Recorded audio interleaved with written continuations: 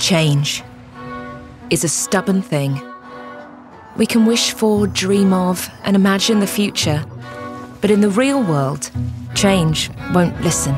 When science proves it's absolutely necessary, change doesn't know how. When technology makes it possible, change finds it risky. When everyone agrees and policies are in place, change worries about cost. In the real world, change doesn't care. Until the new is better than the old on every level. When carbon-free energy can be stored and distributed with higher quality, at lower cost, and made more sustainable.